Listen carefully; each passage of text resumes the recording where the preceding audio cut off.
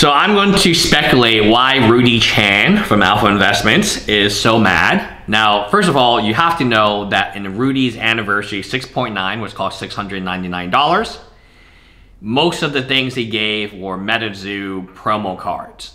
So Rudy Chan has a stake, no matter what you want to call the stake. You can, maybe it's equity, maybe it's not. I mean, again, honesty, transparency is simply not there. What is the understanding between Rudy Chan and MetaZoo? I don't think it will ever be clarified. You know, MetaZoo's never going to say it, and Rudy will never say it. It's a sponsorship, essentially. Almost like the established titles going along.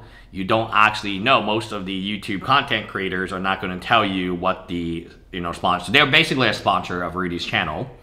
They pay Rudy in cash, I assume. I hope so, for Rudy's sake. They pay him in playmats with his face on it.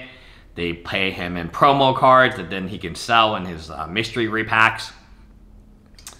Flesh and Blood, same thing. They give him some dice that he can use. They obviously are licensing, giving him the IP. So he's either getting a license to make the dice, or they're just sending him the dice. They give him $1,000 Rudy promos he can sell for $1,000. If they don't sell, he'll just light them on fire in front of you. Because that's the way to sell a product. Rudy is incentivized to kill Magic. I hate to tell you this. Yes, on one hand, Rudy has a very big Magic collection. But on the other hand, he has ins with Flesh and Blood, which definitely benefits. If you watch any Flesh and Blood YouTube channel, which is, they're not big channels, but they try. I argue with them sometimes, and it's like, okay, cool. So what channel is bigger than mine? Not Alpha. Again, Alpha Investments will consider a Magic channel, and Tolarian Community College is giving his name, Tolarian Community College, right? Tolarian Academy is probably not a Flesh and Blood channel. So my point is very simple. It's like, okay, cool. You guys have content creators. They're pumping the brand. They're never going to get as big as Magic content creators, no matter how hard they try. It's just simply not. Like, they have this Fabled Hunter guy who does very interesting content.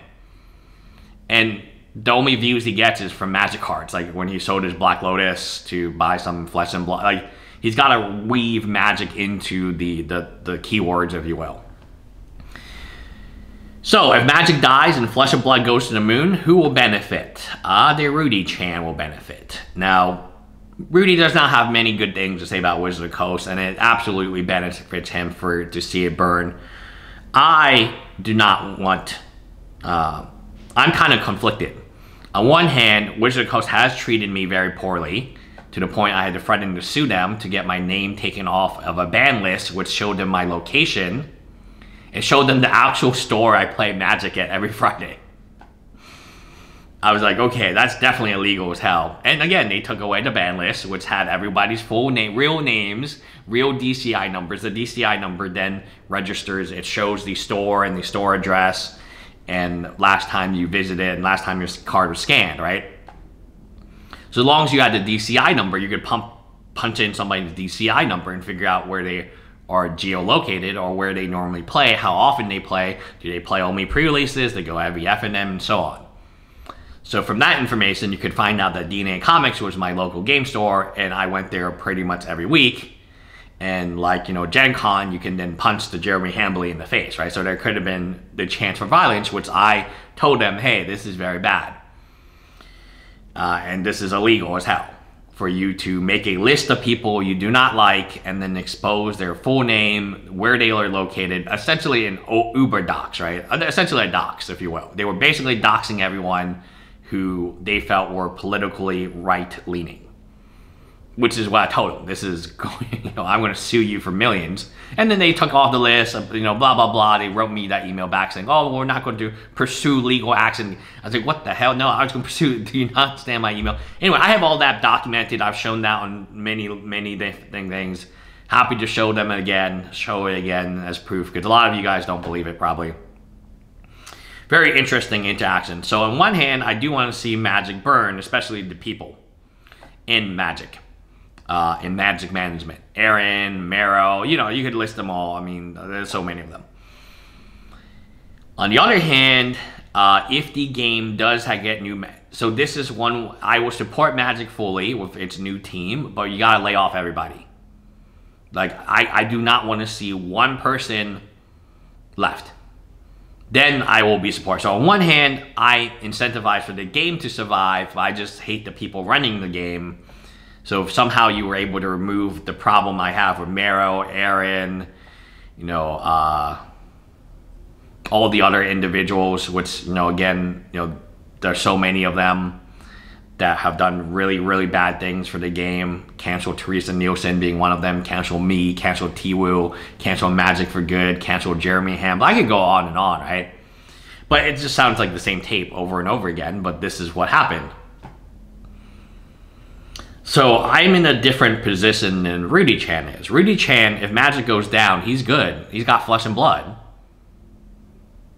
To my knowledge, Flesh and Blood, I think it's very similar to Magic. My understanding is that if Magic loses, Flesh and Blood wins. And that Flesh and Blood is always actively trying to take away Magic players from Magic itself. It's almost like I think it's a direct competitor. Now, MetaZoo, people compare it to Pokemon. I don't know how much MetaZoo would benefit if Magic went down. Of course, you know, there would the card volume space, the market space. I mean, yeah, you could move into position. You can eat market cap. So I am a little skeptical of Rudy Chan. Yes, he does have a lot of Magic. The exact amount is really unknown, but we're assuming that it is a lot of Magic, a lot of sealed, a lot of singles, a lot of old cards. We assume that because we see the collections he buys, we see the boxes, and it's kind of made for you to believe that he owns a lot of cards, which may honestly be true, because every video is in a different corner of his, you know, box palace.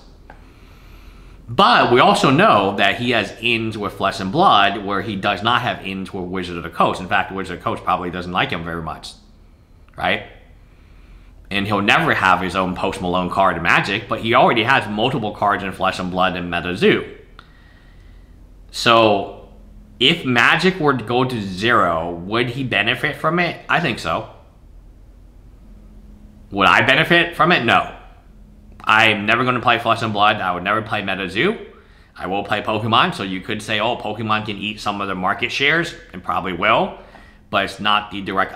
If my understanding is correct, Flesh and Blood is the direct competitor of Magic the Gathering. And if Magic the Gathering were to die today, completely just get wiped out, Flesh and Blood would be the main beneficiary, and they would be able to eat a lot of the player base. That's my understanding of how it is viewed among the Flesh and Blood YouTube channels and the very small amount of Flesh and Blood players, that they can run tournaments, they can do things, and they basically will replace Magic the Gathering.